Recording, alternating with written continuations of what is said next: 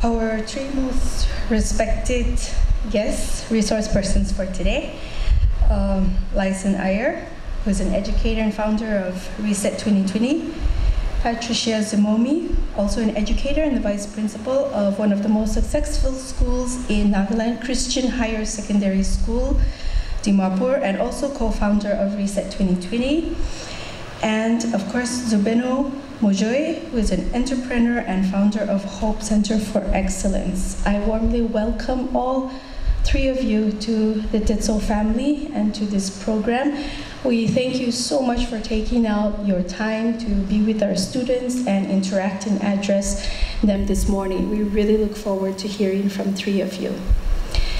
Our faculty, our support staff who are here to present a song for us, our students. Welcome to this program.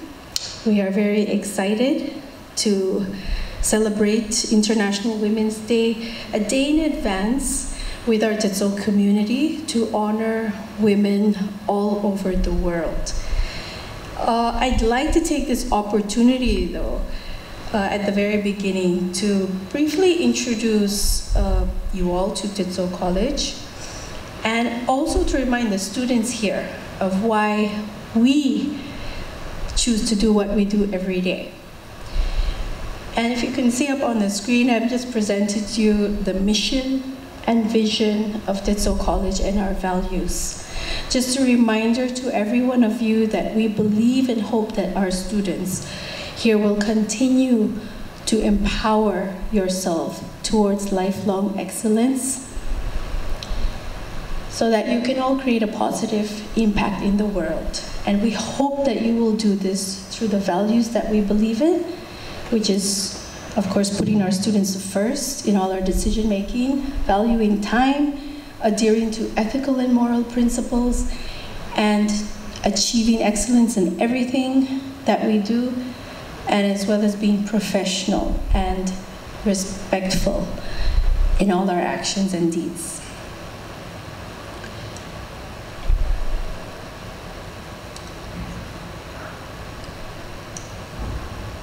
I also want to share a quote with you all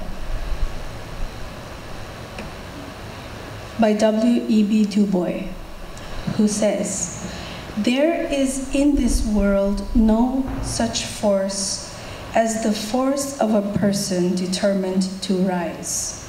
The human soul cannot be permanently chained." In honor of International Women's Day, I'd like to request all the females in this hall to kindly rise from your seat so we can see you all. We have a mix of male and female. If all the females can just rise from your seats. Yes. Thank you, and give yourselves a hand. Let's all celebrate women, the women in this hall today, for who you are. Thank you so much. You can all have a seat. We take this day to celebrate women in our society and of course women all over the world. And as W.E.B. Du Bois has said, we cannot chain down the determination of a person who wants to rise. These three accomplished women in our midst this morning are testimony of the impact that they are creating in our society and their intention to rise.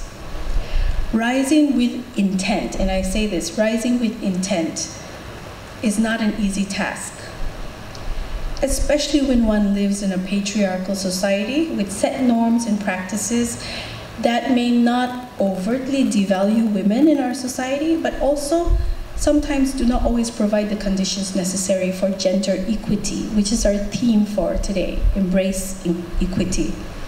So today, as we observe International Women's Day at tetsocollege, it's an honor for us to be observing it in accordance with the theme of embrace equity, innovation, and technology for gender equality.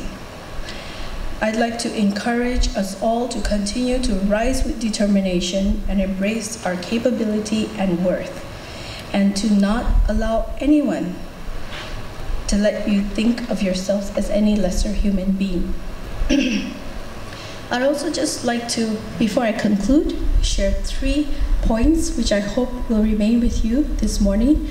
And I will leave the rest of the time to our 3 resource persons to educate and to share with us this morning.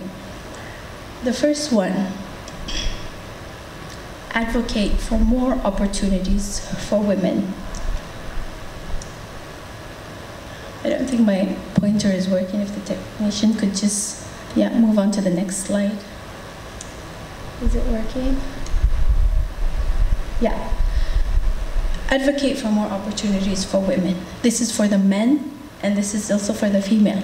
Let's start advocating for more opportunities for women, because there's so much out there that can be done. Women are a powerful force, but oftentimes we see that they don't get enough opportunities to raise their voices or to even be seen or be visible.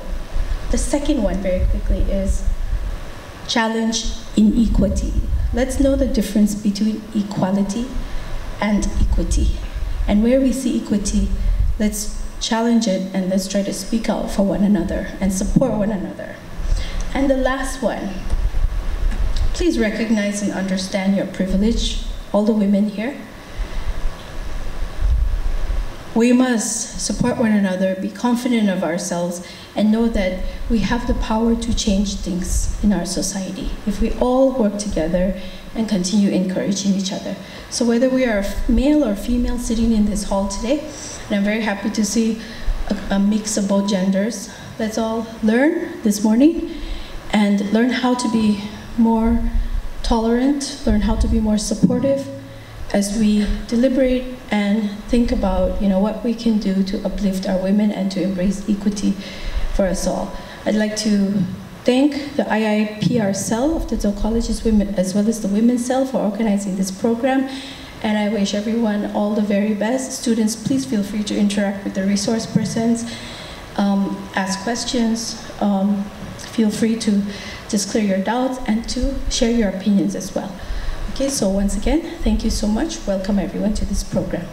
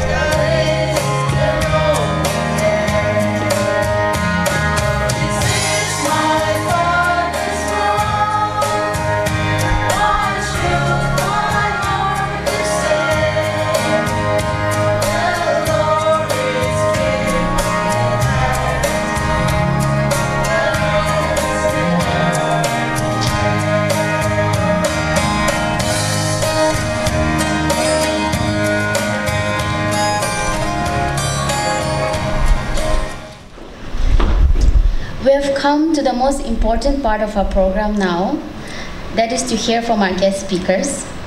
This year we are very happy to have with us 3 leading Naga women here who have so graciously agreed to celebrate Women's Day with us. Before we hand over the dais to them, I will introduce our resource persons one by one. We want to honor you, ma'am, with a small token of appreciation. Our first resource person, Laisen Aier. She is a Maxwell Leadership Certified Team member. She has served as an educator for 9 years. She has also pioneered and published for inviting us to speak with you on this very special occasion. A special thanks to Assistant Professor Wandang Lolota for making correspondence between us very quick and easy. So thank you very much, ma'am. And ladies and gentlemen, thank you for taking the time out to be with us today. I want to start with a story today. Let me just time myself. The story of Jonetta Maxwell. I don't know how many of you have heard of her story, but I assure you, you'll be inspired by the end. So I just want you all to kindly pay attention and take as many things as you can. Absorb as many good things as you can through her story, because we are going to talk around this story that I'm going to say to you. So Jonetta Maxwell was born to an alcoholic mother and an absent father. But when she was born, her mother told her that she did not want her. And she kept telling her that. So much so that even when she grew up to be a young child, a teenager, an adult, she could not forget those words. So she had to live with her grandma, along with her slightly older sister and a cousin. By the innocent age of 5, she was subject to vicious abuse by her 3 uncles who lived with them, both psychologically, physically, and sexually. In fact, her sister and their cousin were also made to bear the ruthless abuse that was going on in the house. What they went through was so gruesome that I don't want to really mention it here, but she says this: "By the time I was 5 years old," says Jonetta, "I had already started to believe that I was not only inferior, but I was also a child abandoned by her own mama. As a child, I had no home, no place, no voice, and no worth at all." That's what she thought, even as a 5-year-old child. And as she entered her teen years, things did not get better for her. In fact, the abuse continued, this time from the men that her mother brought home. She began shoplifting, and finally she dropped out of high school. When she was 19 years old, she gave birth to her first son. She was introduced to drug dealers, and she began dealing drugs herself. She lived on government housing and on government assistance. For extra pocket money or income, she depended on her boyfriends. When she was 26 years old, she gave birth to her second son. It looks like her life was just spiraling out of control. But one day, on the morning of her 30th birthday, she took a long look in the mirror at the woman that she had become, and she did not like what she saw. She writes, "That day I woke up and realized I had absolutely nothing to celebrate. No job, no money, no home, no husband, no clue, and not even the will to do better. At last, I knew I had to make some changes." She realized that if she continued in the same direction that she was going, then her sons would also be headed for trouble, because this was her family legacy. Almost everyone in her family had been in jail, on drugs, had dropped out of high school, and many died young. So she did not want that for her children, for her 2 sons. And so she decided to make a change on her 30th birthday. First, she had to acknowledge, she had to admit that her life is not going in the right direction. And then she had to recognize that if she continued in that same path, her sons would also be in the same place where she found herself, broken, in despair, hopeless. So the process of change for her started when she went back to get her high school diploma. She tried 2 times, and on the second attempt, she got her diploma. And then she decided to do something that no one in her family had ever done, that is go to college. So at the age of 33, she packed her sons, packed her little belongings, and she moved to another city to start her college education. Now, during this time, something significant happened in her life. One day, her college friend was, just saying this to her. "I don't love myself. I'm a nobody." And then Jonetta, she responded, "You sure can love you if I love me." And then it hit her. It hit her that day that she had changed. She was beginning to love herself. She was beginning to see her worth and value as a person. Today, Dr. Jonetta Maxwell has a doctorate degree. She is an Emmy Award-winning documentarian. She is an author, a speaker, a behavioral consultant, and so much more. She is making a difference in her world, and she is helping and empowering thousands of people across the globe. She broke every generational curse in her family. And her story is a powerful example of what can happen in a person's life when she recognizes her worth, her value, and begins to invest in herself. Jonetta Maxwell is making a difference, like I said, and if someone like her can be doing such good work now, coming from such a terrible place, then I think we don't have too many excuses to make. If you don't realize that you have genuine value and that you are worth investing in, you will never put in the time and effort needed to grow to your potential. So what we are doing here today, what the college has organized, is investing in your lives. Take this as an investment. We are celebrating Women's Day, but in the process we are investing in your lives. We have brought with us some life-changing principles that if you take hold of and apply it to your lives, it's a promise that you will be different. Here's a powerful statement by psychotherapist and author Nathaniel Branden. He said this, quote, "If you feel inadequate to face challenges, unworthy of love or respect, untitled to happiness and fear assertive thought, wants or needs, if you lack basic self-trust, self-respect, and self-confidence, your self-esteem deficiency will limit you, no matter what other assets you possess." Isn't that powerful, right? Your self-esteem deficiency will limit you, no matter what other assets you possess. So if you want to become the person that you have the potential to be, you have to first believe that you can. So I just want to share a few steps. If you have your notebooks with you, you can note them down. That'll be very good. A few steps to build your self-esteem. And all of us need it. It's not only for those who have gone through trauma. No, it's for all of us, because we need to maintain a healthy self-esteem.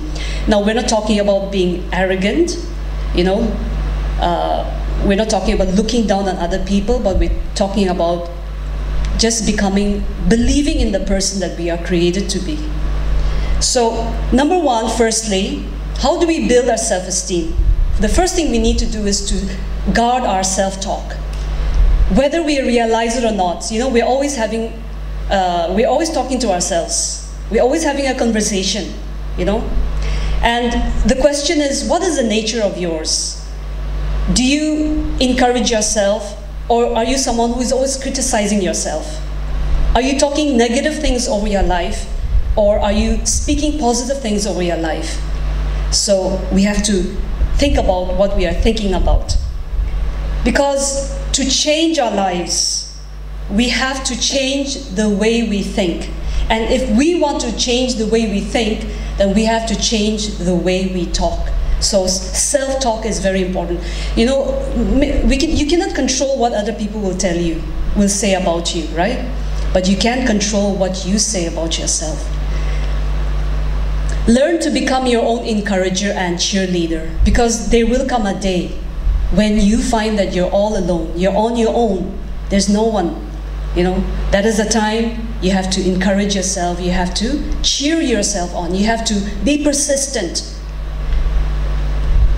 What you can do is, if you have not done this yet, what you can do is you can make a list of positive affirmations that you can speak over yourself every day. You can start with 2 things, 3 things, whatever. Like you can say like, I am wonderfully and fearfully made, or I am becoming a confident woman, I am teachable, I'm compassionate. You know, things like that. Just write it down and speak that over yourself every day. Because your words have a powerful effect on your self-image. Secondly, stop comparing yourself to others. We often do that, isn't it? What happens when we compare ourselves to others? 2 things are likely to happen. We perceive the other person to be far ahead of us, and it affects us. We become frustrated, or we feel hopeless. Sometimes even feelings of jealousy may arise. Or you perceive yourself better than the other person and you become proud. So neither are good for you. Rather, rejoice that there are those ahead of you. There are those better than you, with more experience, those who have gone ahead of you, so that we can learn from them. And also be aware that there are people, there are those behind you, coming along behind you, looking to you. So lead by example. But there's one person that you can compare yourself to. Can you guess? You can compare yourself to one person. That is you. You can compare yourself to you. Because your mission is to become better today than you were yesterday. So focus on what you can do to become better as a person today, and improve yourself in those areas. When you compare the you of yesterday to the you of today, you should be very happy. You should be,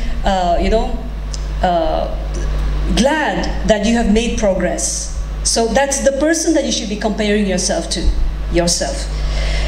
Number 3, practice a small discipline every day, daily, in a specific area of your life. Now we know that we cannot change our lives at once in every area of our lives. We have to take one step at a time, one area at a time. So which area do you think you need to practice some disciplines in? Because positive habits, positive actions and decisions made daily, you know what happens? What happens to our self-esteem? It builds our self-esteem when we do that. You know, just if you're already doing that, then just think about it. I don't know whether you'll agree with me or not, but it is a fact that, you know, when you practice good habits every day in any area of your life, it does something to your self-confidence, self-image, self-worth. It could be anything for anybody. Maybe for you it could be just making your bed the first thing in the morning. It could be maybe reading a good book every day, practicing that habit. Maybe you don't like reading at all, but reading is good for you. So you pick up a book that's going to help you in a certain area, and you start spending maybe 5 minutes, 10 minutes. You can build on that. Maybe you need to just declare positive words over your life. Maybe you're someone who is always around in a negative environment, or you yourself, you know, you're always criticizing yourself. Maybe you need to develop this habit, this discipline in your life. It could be eating healthy. Maybe you love junk food. I also love a little bit of junk food, but we need to take care of our bodies, right? Maybe for you it could be cleaning your space and keeping it organized. When you keep your space organized and clean, it affects your mental peace. It gives you, gives you peace, and you can do other things. You can focus on the important things. But when you're living in a mess, it affects your focus. So maybe you can do that. So it could be anything. Maybe it could be saying no to distractions. There's so many distractions around us, isn't it? So it could be saying no to distractions. You have to identify in which area you want to develop a good habit and practice it daily. So with that, let's move on to the next point. That is, embrace a positive vision for your life. This is so important. Embrace a positive vision for your life. When you do that, and of course, it's not only having a vision and doing nothing about it. Embrace a vision for your life, a positive one, and then you take steps to fulfilling that vision. And you will soon find that your life matters. Without vision, what's going to happen to you? You will wander in the dark. You will live in confusion. You will live an undisciplined life because there's nothing to go for, no goals. You're just aimlessly wandering around in this life. And you will live an unfulfilled life, which is very sad.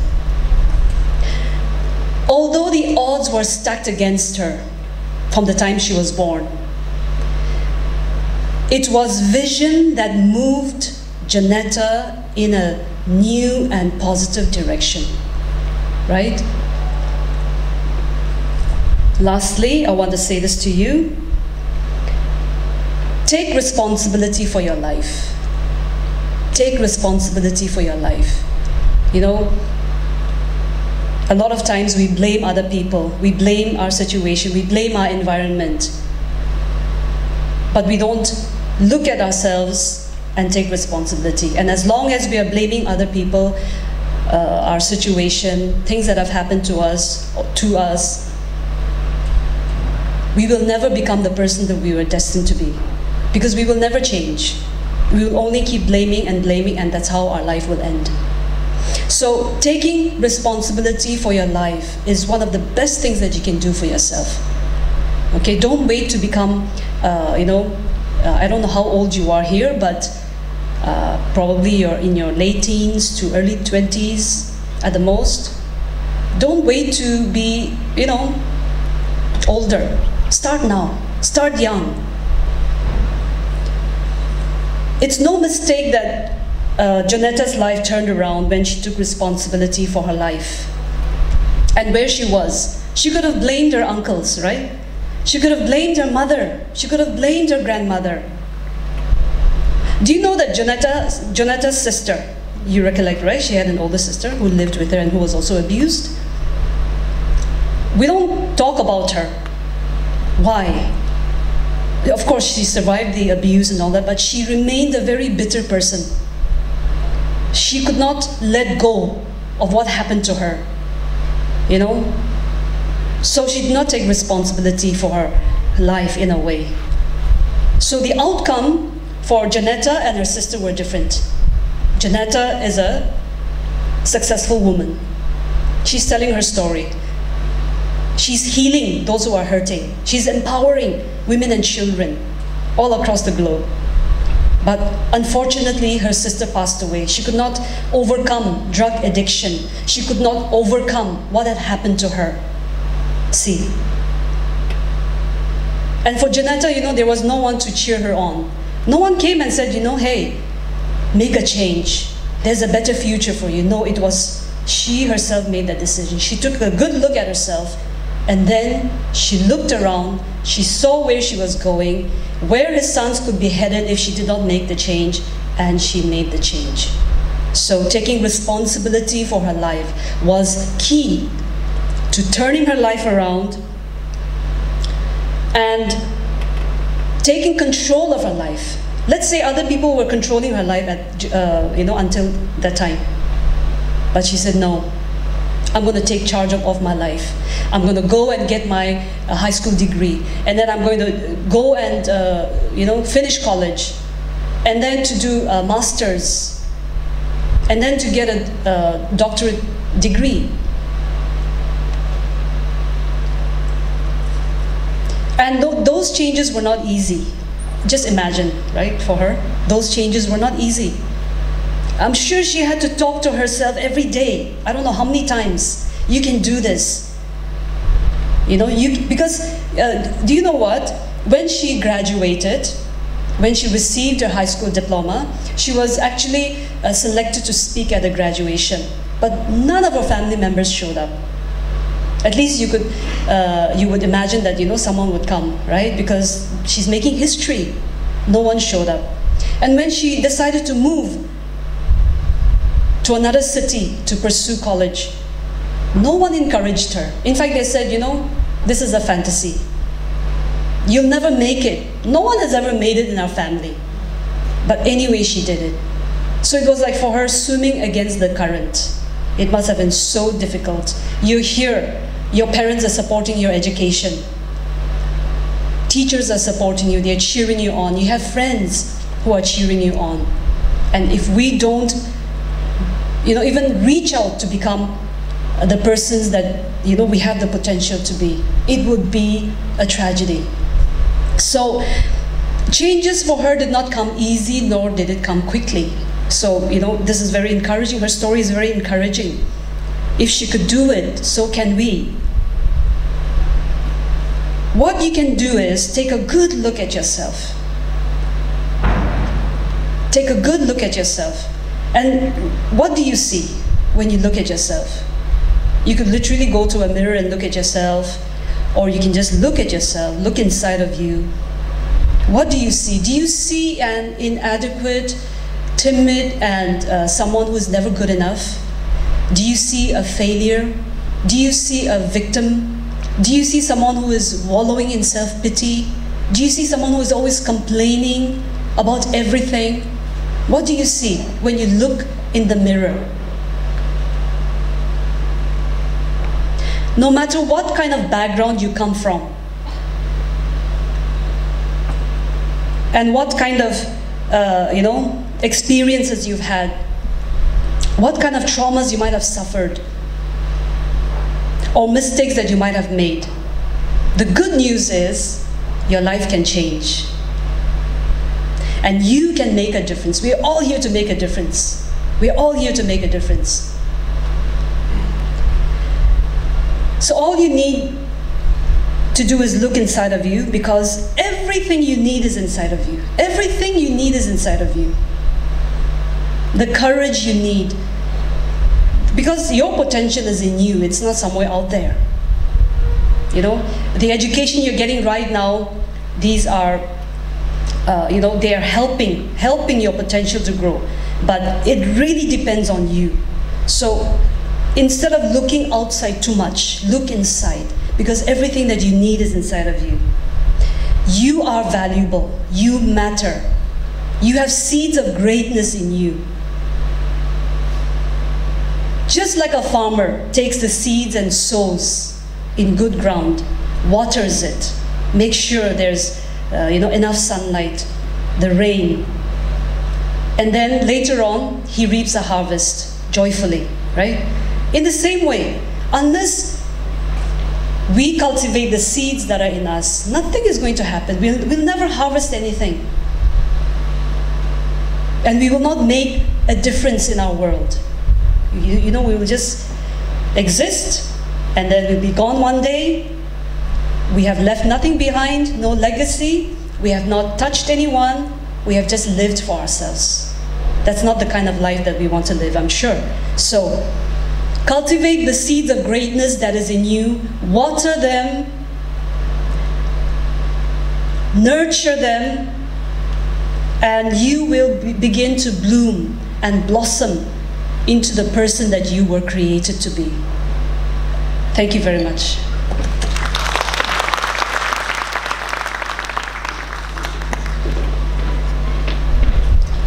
Thank you, ma'am. We have truly gained from your deep understanding of how we as human beings can better ourselves and how we have the agency to change our own narrative. Thank you for sharing with us your very powerful insights. Now I give the time to Patricia Zhimomi.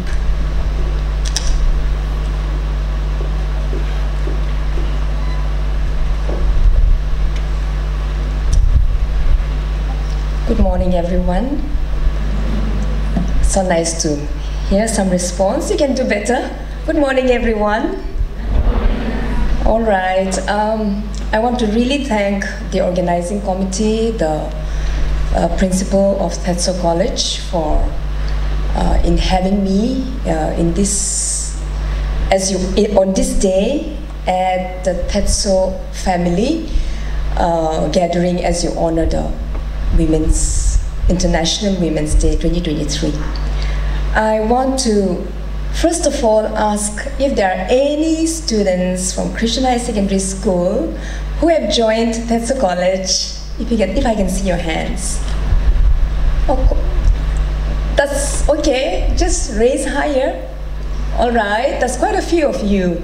I'm so happy that there's a representation of our students. I work in Christian High Secondary School, and it's nice to see all faces, even though it's a little dark down there or up there.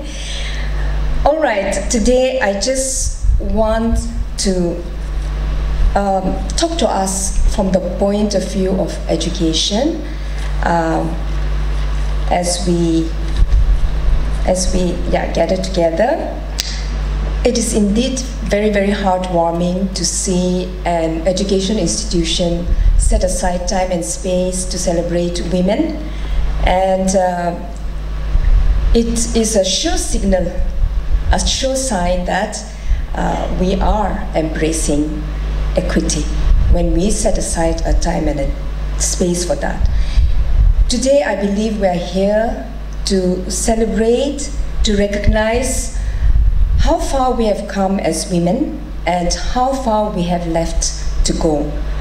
I will not go into the statistics of where we are. I will not go maybe into the statistics of or mentioning names of women who have made it in life, but I just want to bring my experience as a teacher, as an educator in this auditorium.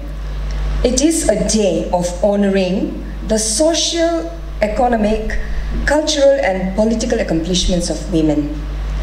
And it is also a once a year specified day, just once a year specified day, but we are celebrating, we should and we ought to celebrate women and gender equality across the years, in our life. So it is a one-day specified one-day event to remind the government, the businesses, and everyone else watching that women are not going anywhere. If our rights, human rights are violated, we want to take action, okay? And that is not to go to the streets and protest, but it is to, be able to voice our opinions. It is to be able to be true to ourselves and the potential that is within us as women, and the things that we can do and contribute to the growth of ourselves, our immediate environment, and our society and nation at large. But to do that, we have to first start believing in ourselves, right? Being in the education for most part of my life, I would like to just stress on education as a powerful tool to be able to go across gender disparity and to bridge the gaps, if any, and that the girl education, over a period of time, girls have been, we will not say that we have been deterred from having the right to education, but there are still some other people across the globe whose education doesn't matter for a girl's education, So the discrimination of one woman or a one girl child is discrimination to all, and it is our right to stand and keep on speaking, talking, and educating one another in order for gender equity to take place, for us to be able to look into our inherent qualities as women and to be able to rise up and take our places. When we have girl education, there are less likely chances of our young marriage, okay? And there are more likely chances for women to live very healthy and productive lives. So keeping that in mind, we have to embrace knowledge as power. And in educational institutions, you are being given knowledge, you are being fed with all kinds of interactive sessions like this, and conferences being held in a progressive college like yours. I think it is very important that we embrace it not only as a curriculum, knowledge as a curriculum, but across the curriculum, to be able to equip ourselves to learn, to just read up, both in print and digitally, and make sure that we are equipping ourselves to make conscious choices and very informed decisions about ourselves. The speaker before me has spoken about self-worth and about making that kind of choice, and I want to reiterate that. Professionally speaking, I think education is one of the few arenas of work where there is no discrimination among genders. Equal pay for equal number of working hours. And I pride that I am in that sector where, you know, I work for this many hours or put service or, you know, educate people, and I know that everyone across the gender is being paid the same, enjoying the same amount. But in most sectors, like the sports, for example, or the corporate jobs, they look at the women and the men and at the attributes that we have, and accordingly they pay. But I think we have to speak against that. A large population of Nagaland, as I look across, I have with tetsocollege as example, we have women, a woman who is heading the institution. We have a lot of schools, educational institutions, colleges, which are having a majority headed by women, and also having majority of teaching faculty as female. You know, so it's a joy to be able to come together like that as female and work. But at the same time, I'm wondering sometimes, it gives me, on the flip side, a question. Is it something like, is there a stereotype that teaching is for women? You know, it could be, we have to, you know, adjust our lenses and look at it from that point of view. Is it thrown for the women to do that? Is it because we don't have any option? Don't misunderstand me. I am very passionate about education. I love my job. I'm happy where I am. And I'm very excited to be touching lives, you know, through generations, and being able to mold and shape leaders of tomorrow. So all of you are going to be leaders of tomorrow. So in the education field, I'm very excited to be doing that, but sometimes we have to take a moment and ponder over that as well. Because looking at a tiny example of Christian Higher Secondary School where I work, there are 95 teaching faculty, and the ratio of male and female is 25 is to 50, 70.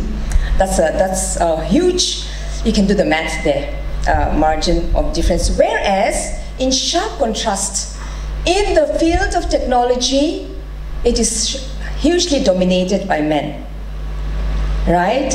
There's great potential for women to fill in that space and for us to have an inclusive world even in the world of technology. So is it because, shall we examine ourselves here as women, as men, and tell ourselves, is it us who are limiting ourselves from moving forward? Or is it the society that is defining the kind of roles we can have and not have? So that is something to think about, and if it is you, I think all of us should forge ahead with a mind to explore, with a mind to fit in, even into the corporate jobs, into the other sectors where women are less seen and heard, right? So this is the right time, my dear students, this is the right time for us to start looking and introspecting and also seeing the scope for future, the future of work. As I looked up the TETSO website, I wanted to know a bit more about this college before I came here. And of course, I've heard of tetsocollege. Your director sir has come to my school, our school, and we have had associations, we have had meetings, but I have never really come here in a long, long time. Once I remember coming, and Dr. P.S. Lauren's son, a nephew, was my classmate in Patkai. So that's how I knew Tetso and Dr. P.S. Lauren, and Awa was my classmate, Awa Lauren. He's also doing very well in life. So now, connecting that, I checked out and I found that, yes, there's a section that tells me that it is one of the technologically advanced institutions with digital resources made available to you in various platforms with a large number of followers, on Instagram, on Facebook, Twitter, YouTube, even podcasts of your own. And what else? Even in the print media, I think you all have collaborations with the local express, the Morong Express. And from that point of view, when I look at it, at the college and at all you young minds and young lives, I really feel that the college is facilitating you in many ways. All you need to do is get a hold of it, get a hold of your life and get a hold of the facilities that has been given to you, provided to you, and make your voice be heard. Today, if you want to make a difference, I would suggest that you take to Twitter, take to Facebook or Instagram, educate your other friends on International Women's Day, on equity, gender equity, or you can shout out in the media that you consume on celebrating women who are successful, who are making an impact, and make sure that you are a part, hashtag IWD 2023, and go, vocal, okay, and support women. Even in the products that you buy, it's always good to shout out for our women folks who are making an effort to make their presence felt even in the business area. You have, as I look at it, you have both the environment and the infrastructure, okay, and you should not let it go pass you by. You should not allow life to just go by, the time to go by. But I think it's very important that you look into yourself and see your worth, your potential, and your value, and you have to add value to other people's lives. We don't live our lives only for ourselves. That's a very selfish kind of life. So I would really want TETSO students, alumni, to be out there, making history, making a difference as you move out from the college scenario, because you have really made the most of your time here and you have invested in yourself wisely. Not only educationally, but yes, academic excellence is important. It will find you places, and it'll keep you where you want to go. It'll take you and keep you where you want to go and be, all right? But beyond that, you have to educate yourself and make use of every platform that is made available to you.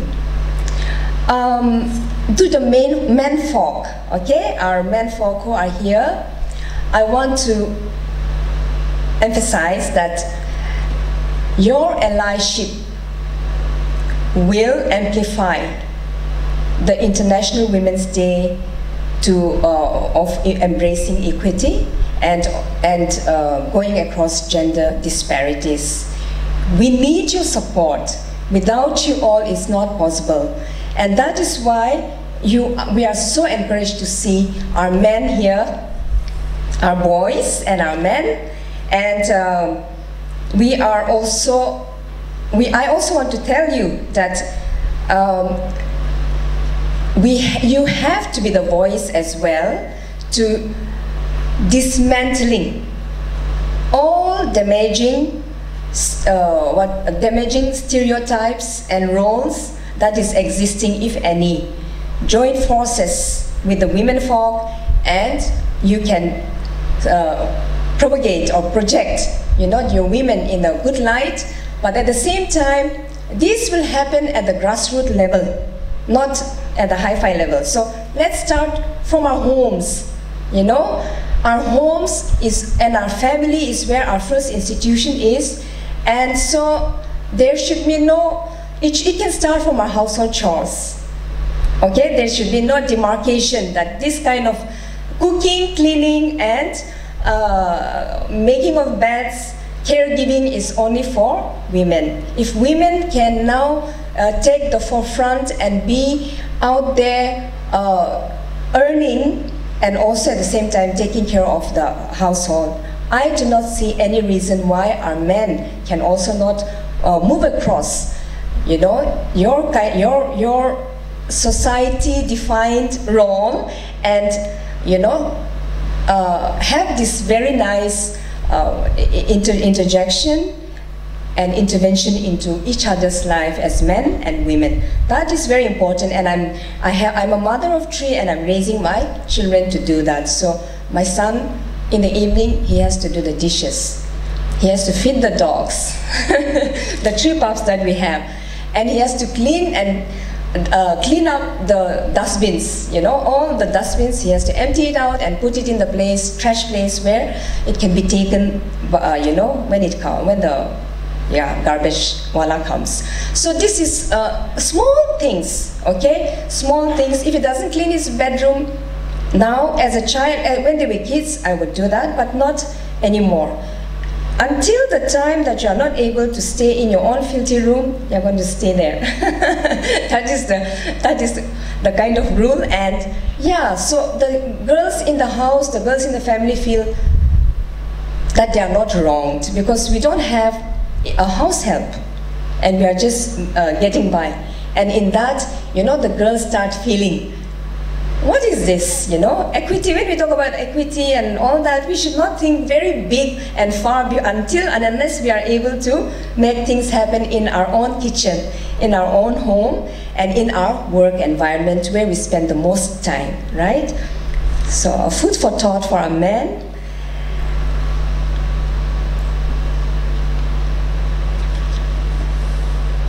I want to speak a little bit on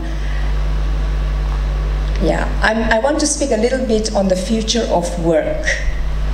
Like I said earlier, I'm very happy, passionate about being in the education sector, molding and shaping lives, and building generations, all right? But can we also go beyond that? And for you youngsters, we are in our 50s, and I may not be able to go back to learning new skill, or I could if I will. And if I intend to progress, to still live a progressive life. But for you all, you have the world in your hands, you have knowledge at your fingertips. And the future of work is not going to be just a graduate in the regular area of streams that we are following. but the school, the college is providing for very progressive kind of curriculum and courses for you. I would really encourage that you all hone it, opt for those kind of courses and make sure that you are fitting into the future of work, which would be one example that I was researching and checking out was of called prompt engineer. I mean, I'm not an expert here, but I liked what I read and what I saw. And that is, in this field, the person is an expert in using text, because we have all become very tech savvy, using text to find out artificial intelligence, to test artificial intelligence and to provide the right responses which will determine the challenges as well as the scope, capabilities of artificial intelligence. So all you have to do is type the right question to get the right answer, or if there are any failings in the system in artificial intelligence, you can be the one, when you go for a course like this, you can be the one finding out, making the companies who are into this find out, okay, what could be the possibility, what could be the challenges and the capabilities, and by putting and asking forward the right question. Also, remote truck operator. With the aging driver population and many people not opting for jobs like a truck driver, now they're remotely controlled, which even female can do, okay, by staying somewhere far away and just holding on to the remote. This has been already introduced this year, and these are some of the jobs that are very in the US and in the advanced countries, okay? It's a very happening job that will engage you. But for us, at this point, at this juncture, you have the aviation, the hospitality sector, you have content writing, even just sit at home, digital marketing, all right? Culinary skills development. There's just a world of unexplored possibilities for students of your age group and caliber. And so think, research, start thinking what you want to be, what you want to become in the next 1-2 years, because I'm sure you will not stay too long here, right? So don't be fumbling, but at this point you should make use by learning a new skill. There's no excuse with the digital world and with the technology and everything that is available at the press of a button for you not to design and dream and build your own dream life. Okay, there's no excuse. I urge all of our women here in particular to go and find a spot for yourselves in policy making in the future. You don't have to be just, fitting into the society, but you can be heads somewhere in the policy making body, in corporate jobs, corporate world, heading companies. I hope that has left some of you wanting for more and going home today, researching up things and writing or putting into perspective the things that you need to do at this moment to have the kind of future that you want to have, all of you. And I want to end with these lines on embrace equity. When none are ignored, all will thrive. All sections across gender will thrive when none are ignored. Let us all embrace that.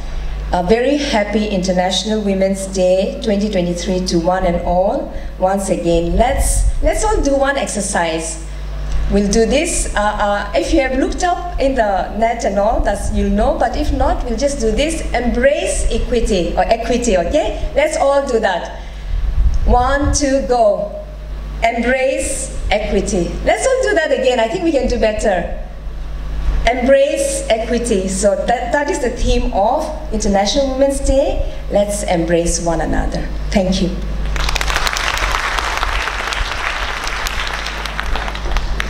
Thank you, ma'am, for stressing and imprinting on us how important taking up space as a woman is. Taking a stand not only for ourselves but also adding value to other people's life. I'm also so happy that you addressed the male participants here. I hope that we have all learned our own roles on how to make our society more equitable. Now, our interactive session with Ma'am Zubeno.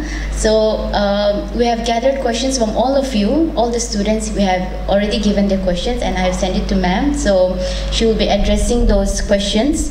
But if any of you have any questions here, you can, you're free to ask.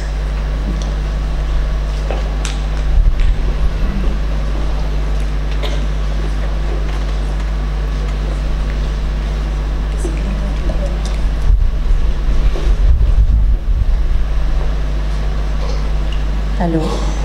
Can you hear me, everyone? Good morning, tetsocollege. Louder, good morning. I wish I was studying in Tetso today. I was a student like you all very long ago, and it's always a pleasure to come back. I never thought that I would, you know what, in the past few years I've been going repeatedly to institutions, and I take it like a privilege to come and interact with all of you, because I think it's very important to have this kind of connect, that we can pass on our failures and success to you so that you can do better. And thank you, tetsocollege, principal, director of tetsocollege, the women's department and department of psychology. By the way, how many of you are student of psychology? Can you raise your hand? Oh, that's a lot. Give yourself a big clap. I was a student of psychology, so I feel very close to come and interact with people like you all. By the way, just because you're doing psychology doesn't mean that you have to be a psychologist or you have to go in that line. You can go into all kinds of, you know, enterprises, and every area needs psychological studies. Okay. I'd like to also thank my co-panelists who happens to be my friends also. It's been a lovely, you know, few hours, a second sitting and listening to both of you. And probably I'll underscore some of the things that Patsy has said after a while. The reason why I'm standing up is because I don't do very well in a cooped up place. My friend Patsy knows me. Whenever she calls me to her school, I said I need to, just because I want to interact, okay? So this is not just a monologue, it'll be a dialogue. By the way, last night, I was taking it very easy till I got the questions from Professor Wondanglo, and I was like, oh God, these people are intelligent, I thought. And there were a lot of intelligent questions. The only thing is, I have 30 minutes and I have 39 questions. So I really don't know, because I have less than a minute to answer. So if anyone is keeping my timer, give me heads up 5 minutes before, okay? So that we don't sit here the whole time. But if I don't finish, it's an excuse for me to come back again, and I would love to. Certain questions, I'll club it, okay? Because some are similar. But if I don't address your questions, don't think because I didn't like it. It's just that I have very limited time. Very briefly, let me tell you this. I am, you know my name already, you know what I'm doing. I have two grown-up children. My son is 27, my daughter is 23. Probably some of you will be in that age. And I have been on this entrepreneurial journey for more than 15 years, I think, or maybe even 20 years, because the initial few goof-ups I made, I don't put it. You know, so, but it's a pleasure for me to come here. And yes, in between, this is my table, so I'll go back and club some questions, use my glass, put it down, because if I use my glass to read and come here, I won't be able to see you. So, you know, I've reached the age where I put on my glass on my head and I keep looking for it, you know. So there are a lot of intelligent questions. However, if time permits and I can take a few questions, you know, off the cuff, I would be happy to. But before I start, I would like to underscore what Patsy has said, because you are all getting yourself educated. You know, I'm using the word educated not just in terms of marks. It's important, but education from all aspects. And this is what your college is doing. This is a wonderful platform. You come to a beautiful auditorium, sit, and you just have to listen and absorb everything. So listen very carefully. Regarding vocations and career choices, do not always opt for the road which is very much taken, okay? It's saturated. For example, computer science is also saturated. If you want to go into the line, you have to excel. In any kind of thing, don't be an average. Mediocrity will not land you anywhere. You have to excel. But in the line of artificial intelligence, there's a huge scope coming up. And I'm addressing this to women also, because we feel scared when we hear artificial intelligence. We always think that the man is better. Not necessarily. So I would like you women to explore the possibilities. In fact, one of my nephews has gone into AI, artificial. He's just started his campus in Doha. So these are areas you can look into it. We as Nagas or students of Nagaland are not any lesser in our ability here.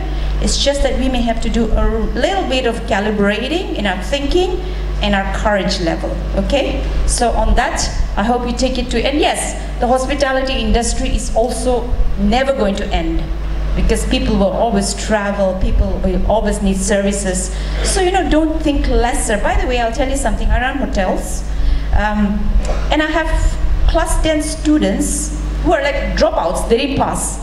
They earn more than a postgraduate here working in the hotel industry, okay? So this is, if money is an issue for you, then think about that. Let me start with a question. I have clubbed 3 questions. Some are similar, so I've just clubbed it together.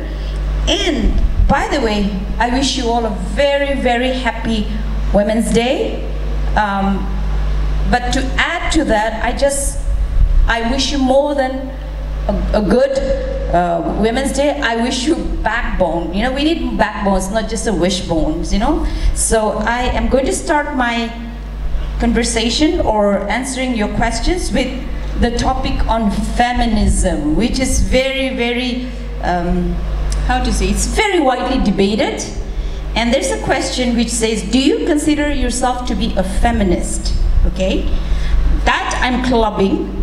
It's okay, if I don't call out the names who said it. Yeah, anyway, do you consider yourself to be a feminist?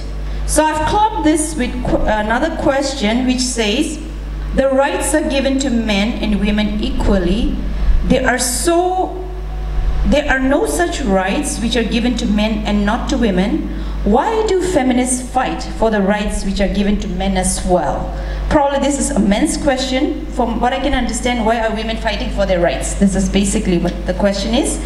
And the third thing is, there are a lot of misconceptions about the term feminism in our society.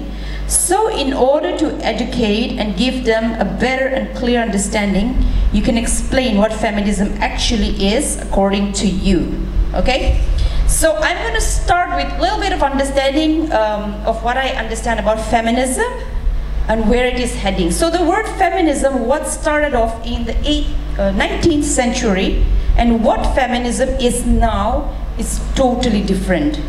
It has gained, the term feminism gained traction in the 20th century early, and it has covered up and picked up a lot of stuff on the way, and what feminism we are in 2023 is very different, okay? So initially the feminism movement started with women politically. They wanted rights to vote, They wanted to be included in property will. They wanted to fight against the system where a woman is a man's property. Once you get married, you can't, they were fighting against those political movements, political issues.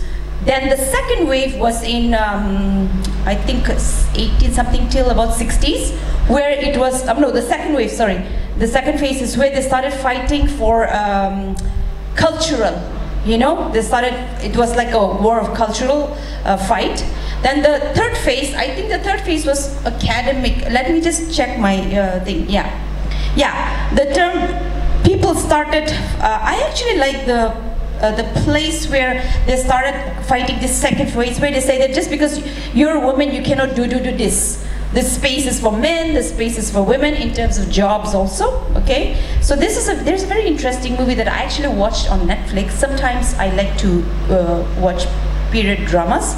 So this is about an Italian lady, Lydia Poit. You have to watch that, those who are interested.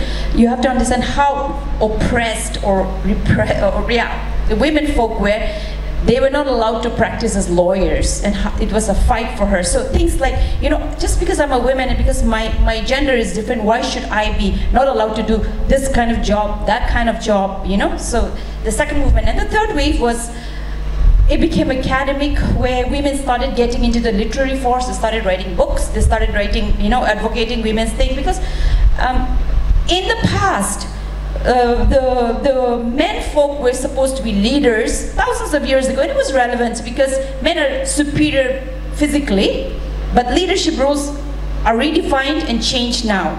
It's not the strongest who have more muscles and fighting power physically that leads, but people who are innovative, creative, and who can do logical thinking, not emotional. These are the people who are leading. So this one has no gender bias. It could be a man, it could be a woman, you know? So with that, I want to encourage the women to think that you can be a leader, and you should not always be relegated to this second in command, okay? You have a very good example here. Your principal is a lady.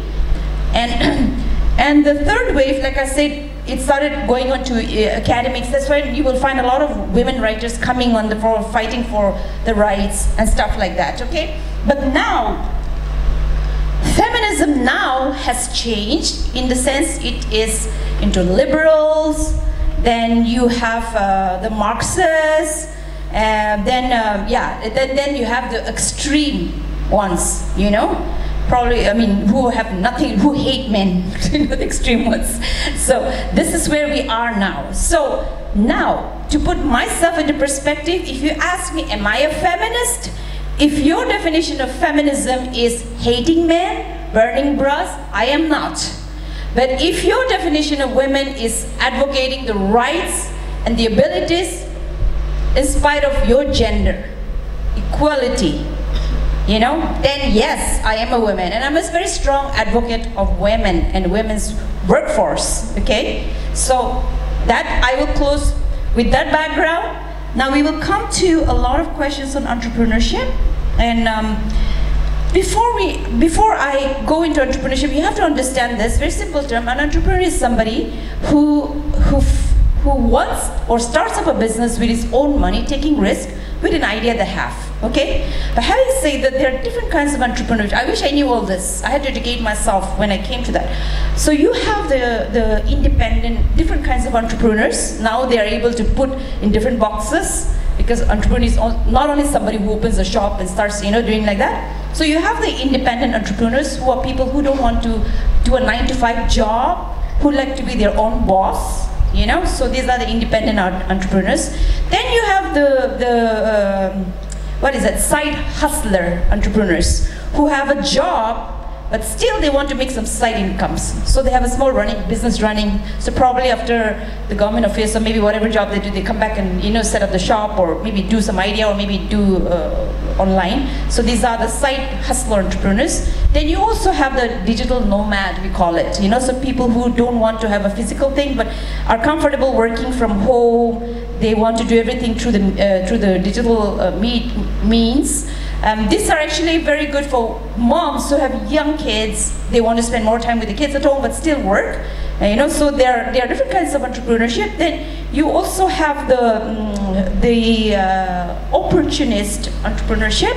So if I look at my opportunist, is this: it's somebody who sees a need and they don't find it and they start it because there's a need, okay? So this is the opportunity. So in some way it was like that for me. When I started Hope Center, I started off like an opportunity entrepreneur because my kids were young and I was dropping my kids one here, one there for music lessons, this, that. Then I just thought, why can't we have everything under one umbrella, one roof with quality? I took the opportunity and again, there were no competitors for me. Patkai was there, but it was a different ball game. So I started off, and then suddenly I found that there were many women and mothers like me who wanted that kind of thing. So yeah, because I started off with a position where there was lack, I filled it up. And sometimes in business, that's a good way to start, okay? When you see a need and there's nobody doing it, you start off. Because there are so many people like you. Anyway, we'll come to that. So these are some of the entrepreneurship that you have to understand and keep it in mind, because it's not only one size, you know? One size does not fit all. So did I make myself clear? Yes? Good. So now I'm going to go to the question. I'm going to go to the real question of entrepreneur. This is from BA 4th year. There are many entrepreneurs who have shared their ways to success in entrepreneurship through social media, seminars, but the situation of entrepreneurship in the state of Nagaland is still lacking by a large margin. Why is it like that? And what would be your opinion on how to eradicate this issue? Okay? I don't have the solution to eradicate all the necessary evils existing. But what I can say is, if I get the question right, this is asking about why are there less women entrepreneurs in Nagaland. Yes, I would say we are still lacking by a large margin.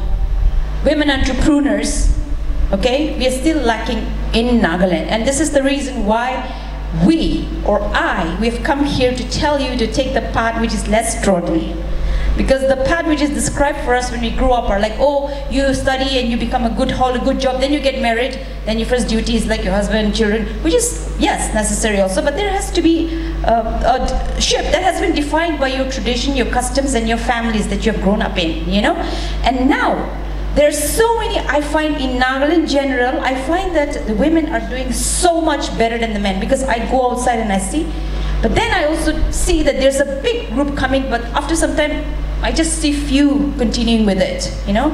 And the reason is because a lot of them just lose their hope, their vision, because they get dragged into, you know? So, like, as we were entering, I was just discussing with your principal, it's like, it's a lot of hard work for women who are having families and also working in the workforce, you know? So you have to appreciate those kind of women. Now, coming back to why do we have less entrepreneurs? Number one is because we do not have the mindset, we are not trained or raised to lead businesses, to lead establishments. Okay? What to do? Our parents did the best they knew. It was good for that generation, but now, going forward, it has to be different.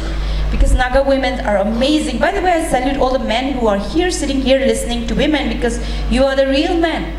You know? You don't have self-inflated egos like this is a women thing. And you can, you know, you can learn anywhere, anytime if you're willing to. And I'm sure you'll go back informed, educated to some extent. So what I'm trying to say is, lack of role models is also one. We don't have many Naga women doing really well at the CEO level and thing like that, not many. So that is also lack of role models, because if we don't see it, we don't think we can go and do it. We may say, oh, that one is doing that. Oh, she's an American. Oh, she's an Indian, she's smart. Oh, Naga. Bacha sabo, gor sabo, bacha puncha bole jabo. You know, this kind of thing. But there's so much in each woman. So the lack or the failure of more women going into the workforce or entrepreneurship. I said entrepreneurship because workforce, getting a 9-to-5 job is different. Entrepreneurship is a lot more harder. It's a lot more harder. All success and failure is on your head, you know? So this is because we have fear of the uncertain, you know? We are afraid to take risk, and also lack of proper information and the support system, okay? So these are the reasons, and of course, more often it will be our faulty kind of raising up by our well-meaning auntie society who always tell us that women should succeed, but should not over-succeed and take a man. That's also an unspoken kind of thing, you know? So these are areas which pulls us down, although the ability is not lacking, okay? How can I eradicate all this? I can't, but it always starts with platforms like this. We start the conversation, we start the topic, and it begins to force you to think differently than what was taught at home or your society, okay? So it's important for you to educate yourself, read up books by successful women who had to overcome many challenges in life, okay? Now when I say success, I don't necessarily mean just making a lot of money, but making impact, you know, with their life and their life choices, okay? So is that okay for all of you? I think that's the best I can do with the time that I have. Okay, so this is what's similar, being a woman entrepreneur. How do you vision yourself empowering the other aspiring women entrepreneurs in a particular patriarchal society like ourselves? I've covered that to some extent, but let me tell you a story. When I was growing up, I was a pretty, how to say, rebellious, independent thinking kind of person, and my time, my generation, women were not, I mean, my dad was quite supportive, but to some extent, but I was always told by my parents, my uncles, my aunties that, oh, you should sit for the UPSC exam, you should be an IAS officer. Which I started mimicking and saying, yes, when people ask me, what do you want to be? I said, oh, IAS officer. And I started off like all my life like a parrot. I continued. Nothing wrong with that profession. It's a brilliant job and it's not easy to crack it, okay? And I would encourage a lot of you to get into that. But I started doing that, but when I went to college in Delhi, suddenly I realized, I was saying it, but I was not convinced that I wanted to do that, you know? So slowly, it was a big disappointment for my family, and they didn't like that I dropped out and did whatever I want. But to make a long story short, I had a lot of stereotype of thinking that I had to fight against to get into the entrepreneur or the women or the business force, you know? So I was somebody, I would like to say that I am also quite creative with stuffs.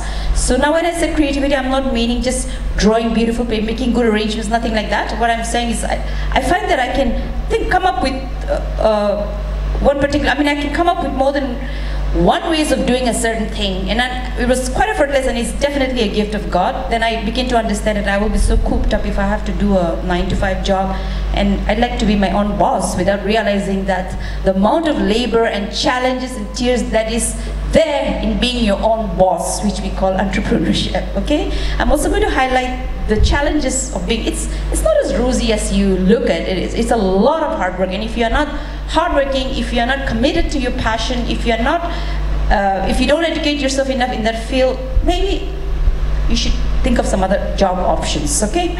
So, there is another question that I'm going to quickly flip. Okay. This is a question. I'm going to answer the personal questions to me. What is the proudest achievement as a woman who inspire you the most? Okay. Proudest achievement as a woman, for me, I would say, is raising up my 2 kids to think differently. I have a son and I have a daughter. They don't think like the way I thought when I was younger. They're more inclusive in their thinking. They're more open to failures. They're not afraid to fall down, you know? So it was a lifetime commitment for me to push them to think different. So that would actually be one of my, because when you raise people who think differently, they will definitely make an impact, or they will make their contribution to at least the society or the peer group that they hang out with. So if you ask me, yes, the business and all the added thing, but I would probably think that would be my greatest achievement. And secondly, I raise them up in such a way they are my strongest supporter. When I want to start anything, I talk with them first, and they support me. They don't have thing about. So you know what, the support system, or just to have that emotional support, or maybe one idea thrown in, it's a big, big thing, okay? If you ask me who were my heroes, it changes. If you ask me when I was in my school, maybe I'll tell you Bryan Adams or something like that. But now I have changed and I evolved. I don't have a single hero as such, but I learn from a bucket of, I'm always open in learning and listening and reading books by intelligent, or like at least my way of thinking people, you know. When I say intelligent, I don't mean a high IQ score. I mean somebody who is very aware about their surrounding and can see maybe 5-10 years ahead. Okay, that's what I mean by intelligence. Okay, and that is what I would also ask you to think about. Think of yourself 10 years from now. Where do you see yourself? What is it that you're doing to achieve what you want to? You know, these are questions that I'll throw it to you. So if you ask me who my greatest I was a hero, but people that I get inspired are women and men as well, okay? Now, you understand I'm not a men hater, but I'm definitely a very strong advocate for women's rights, for equality, you know, not based on your gender, okay? So, coming to the people who have influenced me and continue to influence, and I draw inspiration, like, because I'm reached this age, I like Maria Shriver, you know, Arnold's ex-wife. I like her. She teaches so well about transitioning from a certain, because I'm not 20 or 30, I'm much more older now, so, you know, we need to start linking and hooking up to the the section of people who can speak into our life at that period, okay? So I like her. Then I like, those of you who are into psychology, I like Jordan Peterson. You know already, he's a Canadian psychologist, and he's he's a classical, but I find him very forward-thinking, and he pushes the boundaries, and he says things which will stun you, but you know, you have to listen to people like that. Then you start thinking whether what you have been believing is all true, and it stretches and broadens your horizon. I also like a Turkish writer and a political activist called Elisha Fak. I really like her, the way she writes. Probably they would be in the academic feminism phase, but you know, I mean, how far women have come.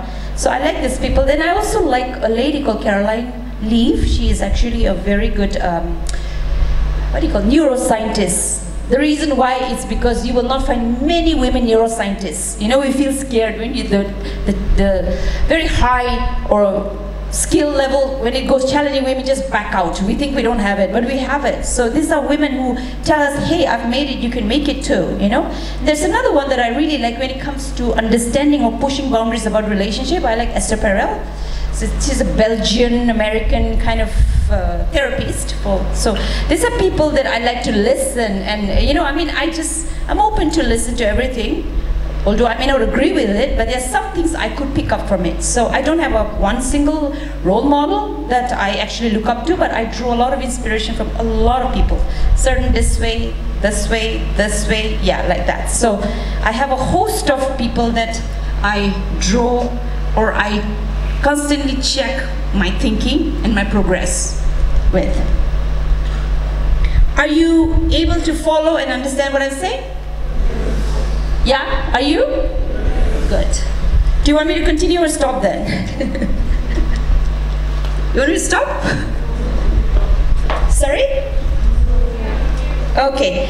I will take this very important. There was one question that okay. There was a question about, okay. How does it feel as a girl to use a nice guy for your own benefit, knowing that he likes you? Interesting question and very relevant for your age, but the question is something that I would like to challenge you. I would say these people are called manipulators and exploiters. How does it feel as a girl to use a nice guy? When your motive is not right in any kind of relationship, you have an ultimate, because you know, you have to check what is your motive for doing what you're doing. Now, if you're going around with a guy because he has got fat wallet or because of thing like that, you know what will happen? Eventually your self-esteem will be hampered, okay? And then people will begin to lose trust in you. And there are certain labels which will be put on you as, I don't know, I'm trying to think of a Nagamese way of saying this, but I just can't think. Something like that, you know? And what else? So basically, if you're a woman like that, you have low self-esteem. You better check where your standing is, okay? So you should not do, because you know what? As a woman, Laisen had beautifully said about your worth as a woman. We as women, or you as men, we are no lesser than any other. It is an age where there has to be a symbiotic relationship between a man and a woman coming and working together, achieving things, than rather the male folk one and the female on one side. Polarization is not what we are looking at in this generation. So this one, I don't believe it, and I don't.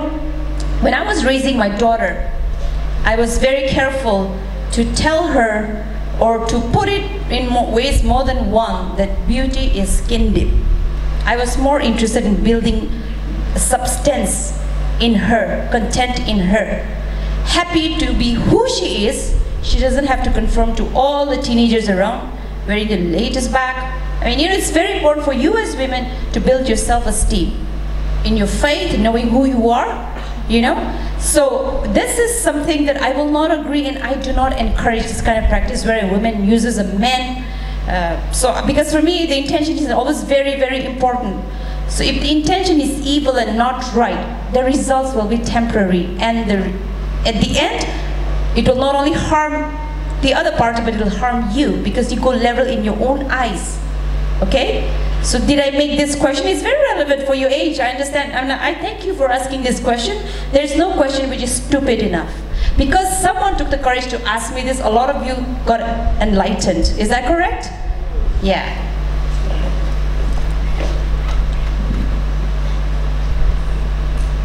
Okay. What are the challenges you faced as an entrepreneur? Okay. Entrepreneur in Nagaland. And what led you to come up with your business and how it helped you? Okay, so I'm clubbing these two questions together just to save our time.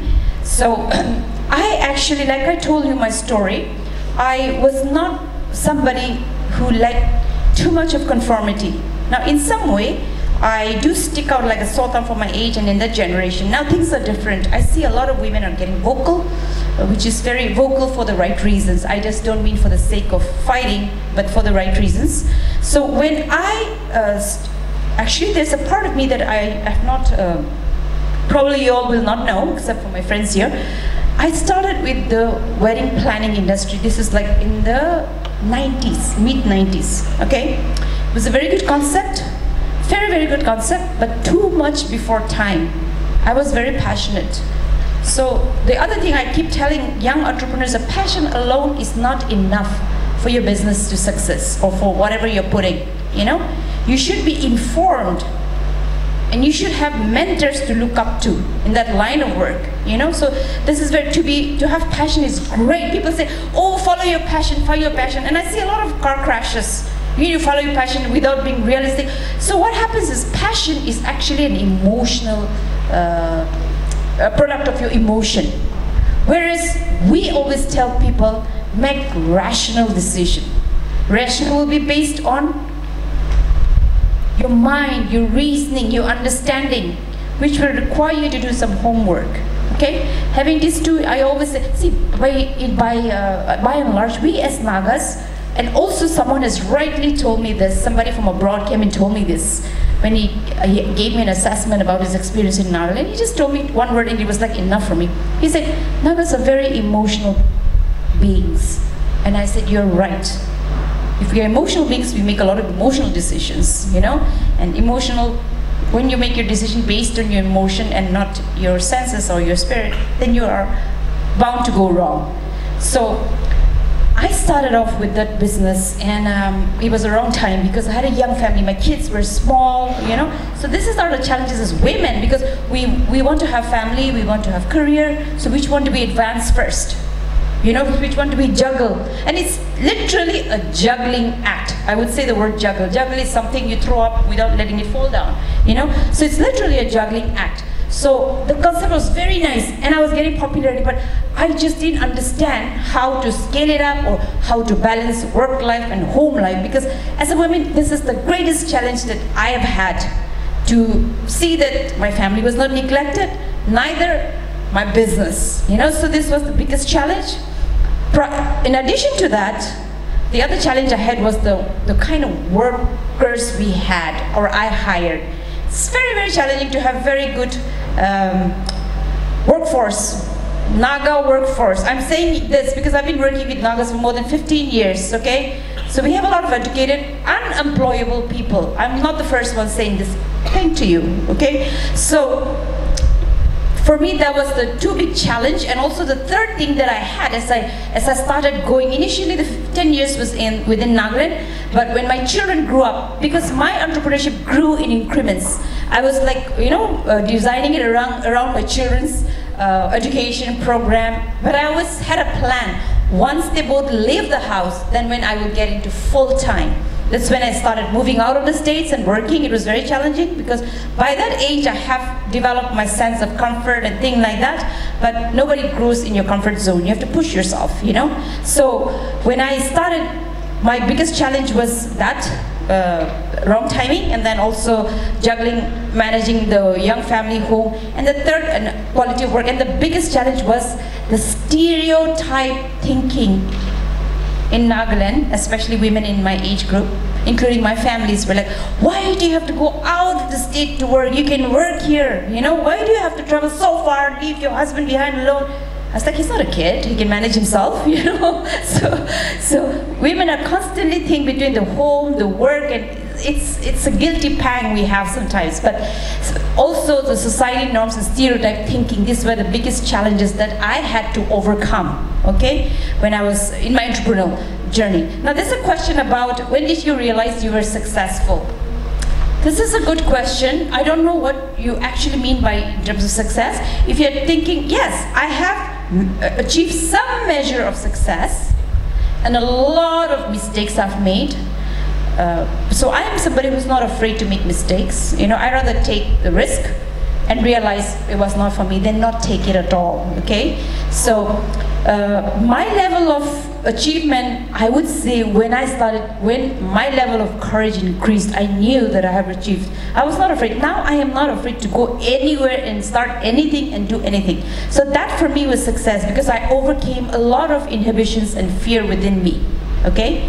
Now I would say success in terms of monetary, when I have enough in the bank and I don't have to work for the rest of my life, but just, you know, help people, then I would say that I'm success financially, but I'm still on the way to that. Okay, so I've defined your question of success in two different parameters, the way I see it.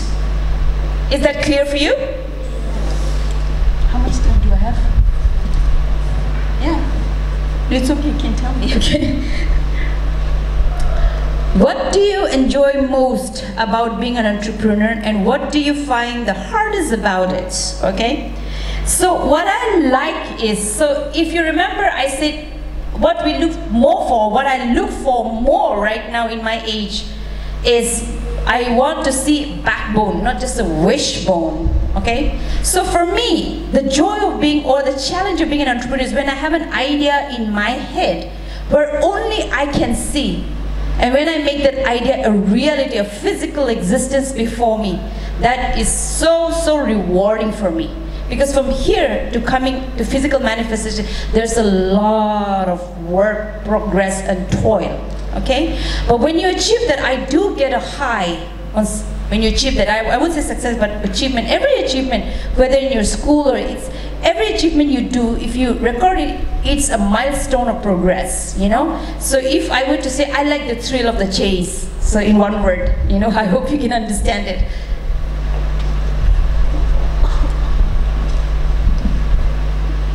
Okay, there is one question I'm looking for, which I thought I would, oh yeah, this is a very, very important question that somebody has asked this, very important. Why do we need more women in leadership? Why? For the very fact that women bring something really different to the table, okay?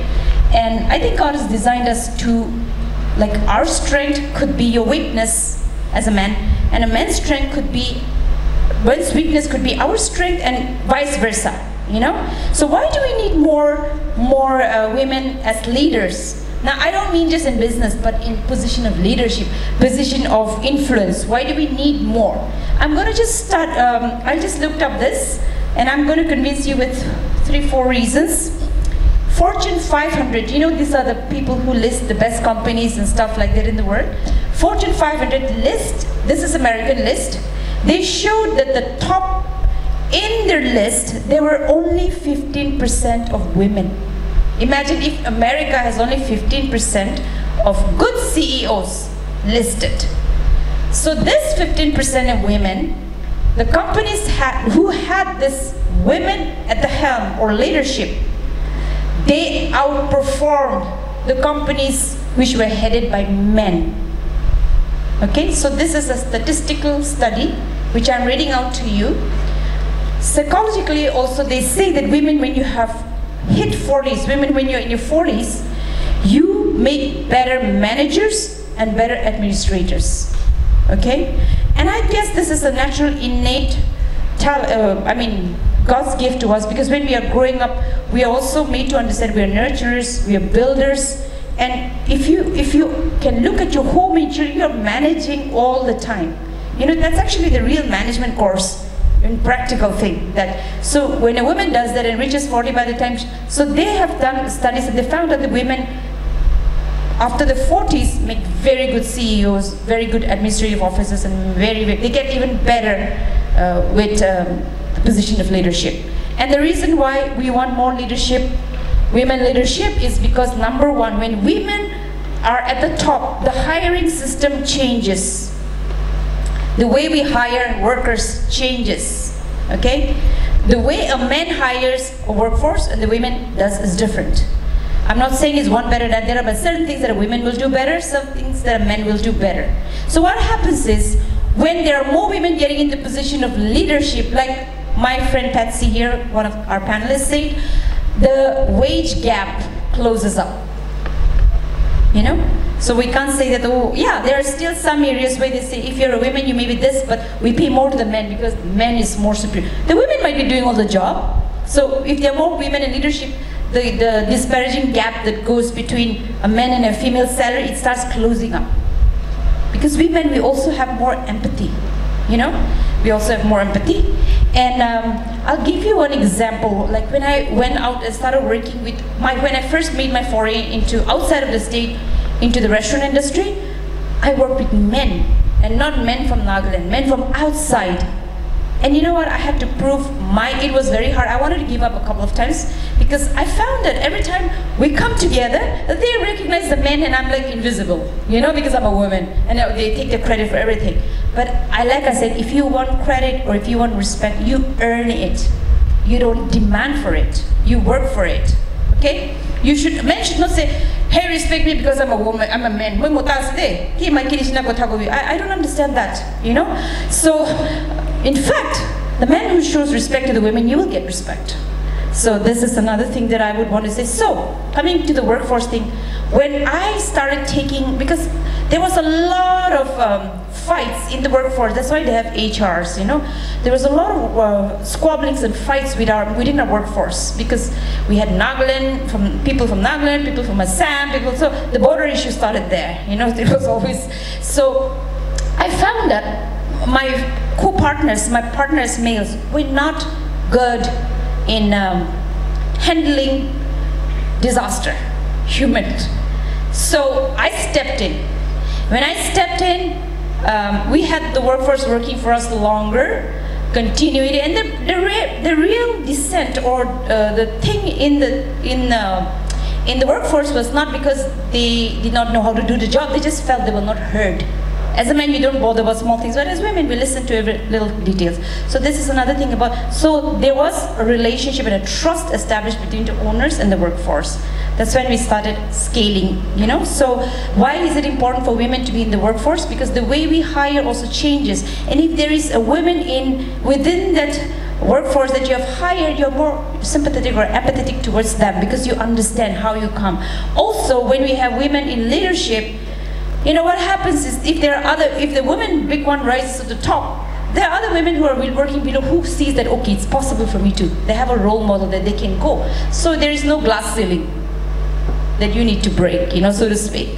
So these are the reasons why, and plus, there are a lot of studies which have shown that women as leaders are very sincere than men, okay? Now men, you have your area of speciality and your strength, but this is based on study. I like to quote Margaret Thatcher, who said this: if you have a job where you need to be, if you need something to be said, she says, if you need something to be said, again I'll say, if you need something to be said, ask a man.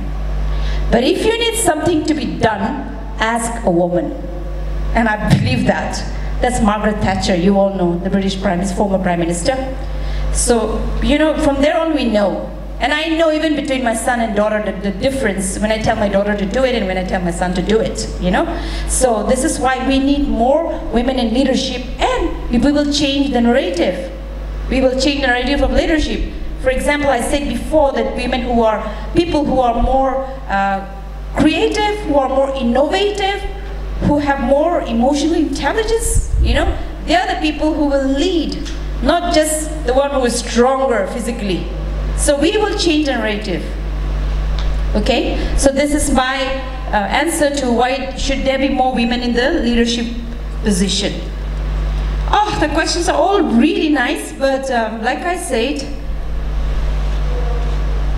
it might be an overkill also if I have to answer everything, but I'm just picking up the very good ones. Okay. How are women's entrepreneurs from Nagaland lacking in comparison to women entrepreneurs from other countries, what should we do to keep up with them? Okay, forget about countries. Let's only refer, if we compare our Naga entrepreneurs with other countries, we are nowhere there. Even if I were to compare within the states, we still have a lot to catch up, okay? We still have a lot to catch up. But like I said, a lot of it is the way we have been brought up to think that, okay, I'm good, but maybe I should not go so far. And also, like, yeah, the biggest challenge that you have to overcome is not the outside thing, but your own fears within. You know, your own fears. That's why I like this. You have to be courageous. You know, you do it afraid. Courage is not something that you need when you don't have fear. You need it when you have fear. You know? So we need, I mean, if you remember this, what's a cartoon character? Scooby-Doo. I mean, the dog, courage, so there's a courage dog, so we was always shaking, right? So, but you still have to do it afraid, okay? So, what's the time now? Okay, then you should have told me. Yeah. So, thank you. I think I'm done with my time, and it's been a pleasure being with all of you, but I don't know, I would like to close with this, especially the women. You all know who is Reese Witherspoon, right? I've also picked up very contemporary people to leave a quote with you. And this is what I would say, the same thing to you. She says, in my closing, I encourage women to step up. Don't wait for somebody to ask you. Okay? Whether it's in the classroom, or if you need to ask a question, if it is a job that you want it done and you know you can do it done, don't wait for your teacher or anything to, you step up, okay? That's what I would tell you. Thank you very much.